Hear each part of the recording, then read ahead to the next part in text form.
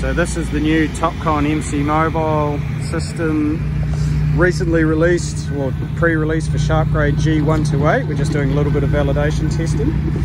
So this is the rotation sensor, blade sensor, which measures the blade roll, or sorry, the blade slope.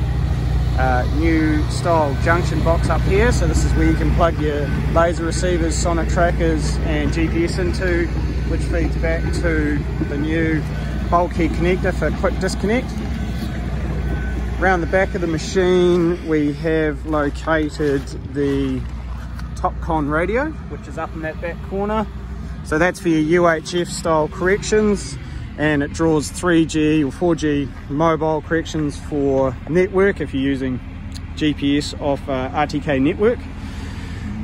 We have a hitch sensor down here, so this measures the pitch of the machine implement, and within the cab itself there's another body sensor which measures body heading, pitch and roll, which is very important because being a single elevation sensor, when you're going backwards the machine actually recognizes that it's going backwards.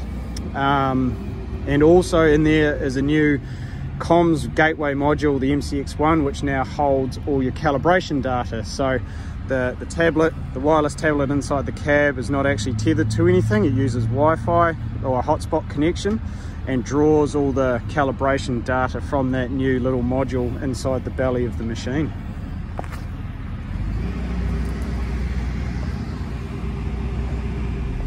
So just a quick run through on the inside of this machine and how it all operates. So the joysticks have additional controls down here for your wings and rotate, and automatic is engaged by double pressing the lift on the left raise ramp.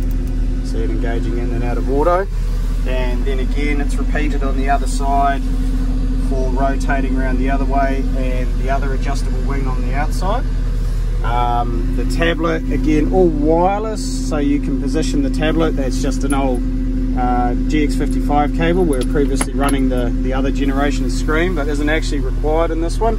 So you can position it there, you can position it high, it doesn't really matter, and you can go landscape and portrait mode.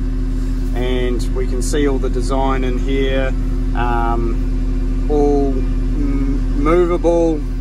You can see the 3D view there if that's something that you guys want to see, and you can change your point of elevation reference very quickly, quick scroll through.